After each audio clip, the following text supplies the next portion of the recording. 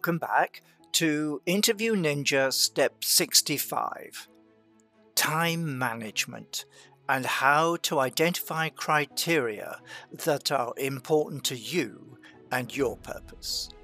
Can you get more long-term value and even deliverables from what you do today? It's important at this stage of life to be focused in, not just in having a good time. Of course, you should be having a good time. You're young. But there are things you can do to possibly create what's called passive income, but also to not just earn, but to learn and to grow. And in our normal alphabet, there's 26 letters. So index sequential is this. So you start the search with the letter. It's P. So you jump to letter P and then you search from there on. And a lot of people, when they're trying to remember the name of someone, what's his name? I think it begins with P. So would it be Peter, Patrick, Percival? You know. Yeah. You've spoken to me about that. Yeah. So the brain jumps to index sequential, and that's the way our brains work. Weirdly enough. So if you're trying to solve a crossword puzzle and you've got the first letter or second or third letter, you use these file searches. So I'm personally fascinated by the relationship between the brain works and the way we have made computers. Do you think computers work? Accidentally reflected our own mind's way of thinking in the computers that we make? Absolutely, yes. And if we want to understand our own minds, what we need to do is retrofit the way computers work. Because we've accidentally made them, well, maybe not accidentally, but we're not aware that we've made them to mimic exactly how we think ourselves. Yes.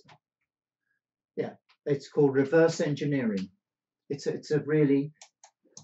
Reverse engineering is an interesting thing, and it doesn't work. It can work in the mechanical area, doesn't work in chemistry. You can't reverse engineer a sort of... You can't uncombust something. Yes, yeah. Rat hole. Yeah. That's why I love doing these things. Yeah. Let's come back to our purpose. Yeah. Our purpose for this task is to analyze how much you're spending your time doing what you want to do. But I am intrigued as to how I've written these things down, and my honest answer is it felt like whatever was most characteristic. We've got maximum 10 minutes, everybody. Rush me through this. What's the can we rush through to a conclusion? My conclusion Are you is spending your time doing I'm spending my time. Worst case worst? What's the best and the worst use of your time in this week? The best use of my time, or the one that I enjoyed the most, maybe not necessarily the best. Sorry, comparatives. Good, better, best. Yes. Really important in English.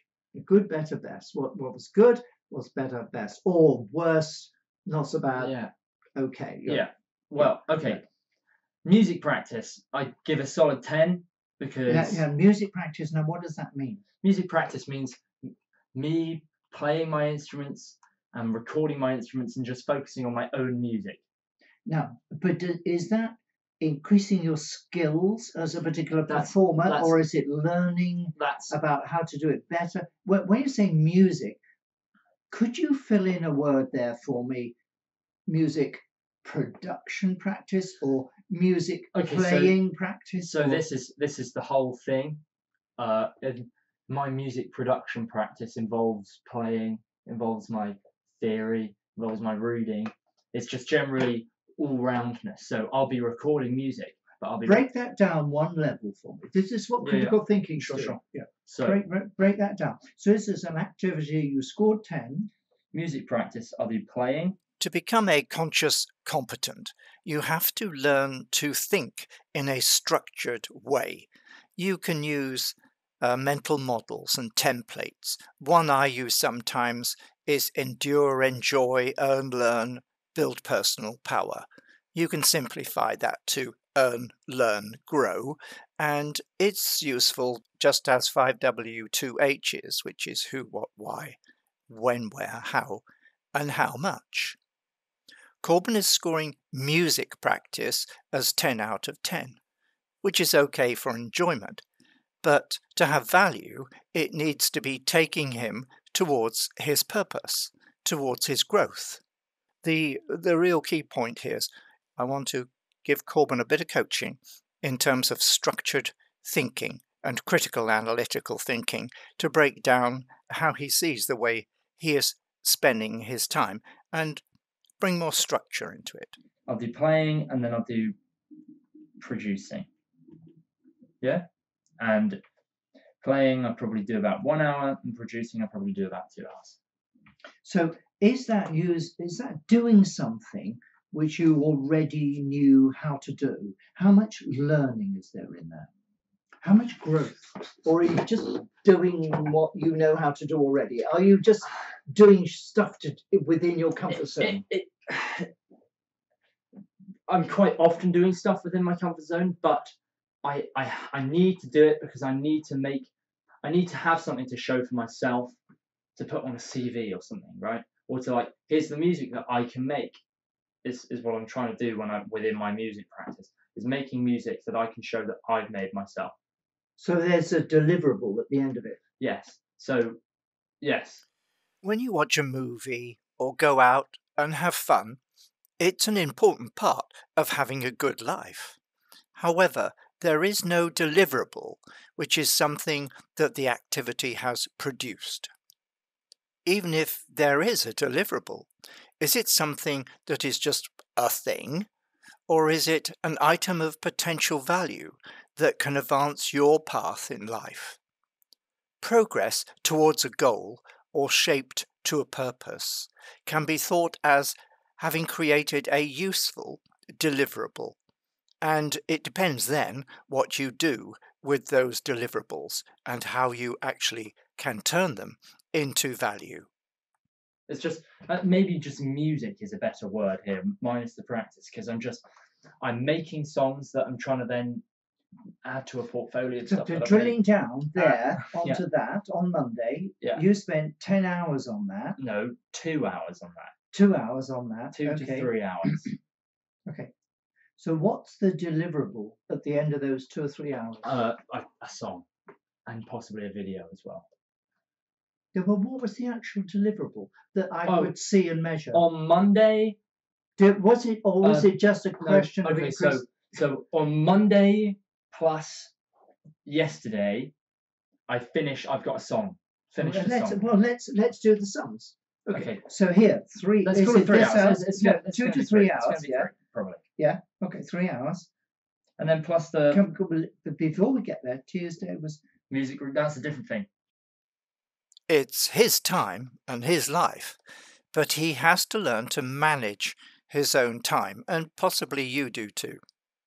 In school, university, and the world of work, other people do this for you. They tell you what to do.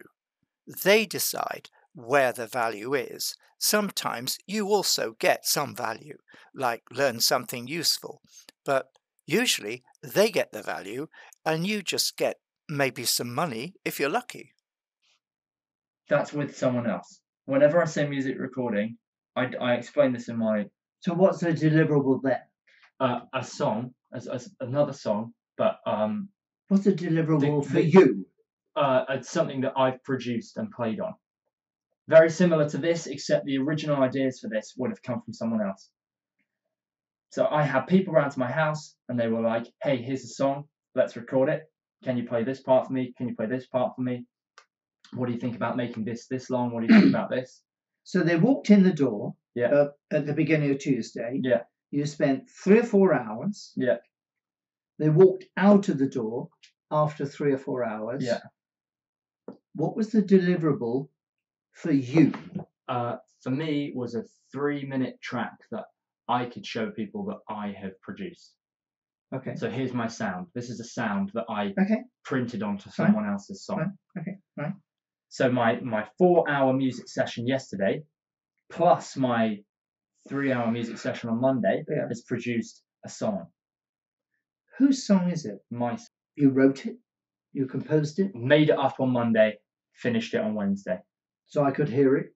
It's not my phone, but No, you could in potential. It's available to be heard. It's available to be heard. Yeah, I mean thereabouts. But hopefully, if you look at my 2-hour music practice session, 1 to 2, that's polish. So hopefully there'll be a video and a song by the end of this evening, if I can do it. Hence my time pressures today. Yeah. So the deliverable will be a sound and a video. I make them on a regular. My music practices, I make them on a regular basis, and then I put them on this thing, of which I have 1,000 people who watch what I do. 1,120. So here's a challenge. This is a Socratic challenge. Just tough guy, Graham. Ready? Yeah. Okay. So you do all this. Who sees it? All those people. Who are they? A collection of they're people that just like my music. It's Prince's musical director from 1990 to 2000 now follows me. Some just assortment of random people and musicians. Okay. Where's MAS fit into this? It doesn't. Why not? Because sorry, for the camera, MAS are the people who are sponsoring you and funding you. They sponsor my band. Yeah. Right. They do. They're not here to push my stuff. It's more of a scheme than a contract. They give me funding, which I claim, and they give me rehearsal space, which I use. But that's good for when I'm using my band, because then they've got proper band equipment. But for me, I'm much better off at home than I am in their studio. Oh, this is really authentic. Okay, MAS is wired in to a much bigger world than. I mean, what you do is great. You've got 1,000 followers. Some of them are probably good, but yeah. Are you shutting off MAS? Basically saying, well, MAS is to do with Pilot, which is your band. Yes. Okay. And you're not actually. I can't phrase this really carefully. Why isn't MAS also interested in you? I've been pretty tough on Corbin during this step, but it's important he doesn't become what's called a bedroom hero, where he just enjoys doing his music and plays away in his home studio, and there's not much in the way of deliverables, and he's not actually putting hooks in the water, as my son Alexander likes to call it, where you put your deliverables out there into the world and see who bites on them as being of interest. He needs to start thinking now forward about how he's actually going to make a living. In step 66, I'm going to push him more towards identifying some kind of purpose, even if it's only in the relatively short term, and also setting goals so he can actually see that he is making progress towards that purpose. When you go for that interview, the people you're talking to are going to be very interested in, are you a purposeful kind of person? Do you like having goals, whether they're goals you've set for yourself or whether they're goals that they may think they want to set for you? And that whole business of aligning what you want from life with what they need to help their business is really important. And you need to be conscious that that is what they are thinking about. And it should also be what you're thinking about.